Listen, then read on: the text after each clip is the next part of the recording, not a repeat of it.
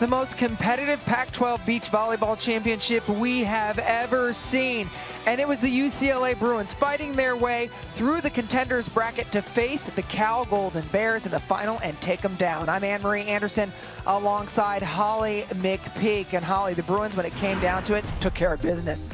And it wasn't an easy road. They're the top team in the country, but they had to fight out of the contenders bracket, and they got things going at the twos. Abby Van Winkle and Perry Brennan, one of the best pairs in the world at any position, at least at the college level, but they could do it at the pro level as well. Abby Van Winkle, Perry Brennan shrink the court defensively. Perry Brennan, famous for the dig kill that Laura Ludwig of Germany used to do. And in transition, watch Perry Brennan work her magic. As they celebrate putting the first point on the board, the four pairs were busy taking care of it, just one court over.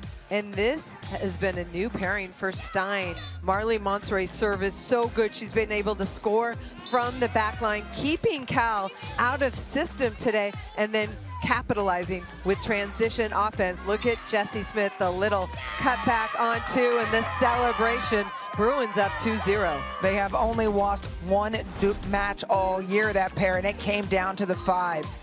Devin Newberry and Jaden Whitmarsh. And this is a pair that everybody's familiar with. Devin Newberry with the left hand Kong block, and Jaden Whitmarsh bringing the heat. Aggressive swings at the net, keeping Cal dug in, and then Newberry just patrolling the net for the Bruins, but Jaden Whitmarsh had to side out to end it for the Bruins. The UCLA Bruins pick up their third Pac-12 Beach Volleyball Championship. Abby Van Winkle became UCLA's career leader in wins. It was an all-around Bruin celebration. What an accomplishment. Coming out of the contenders bracket, they showed that they can perform under pressure, and they are ready to go next week. To the NCAA Championship they go. Bruins win their third Pac-12 title.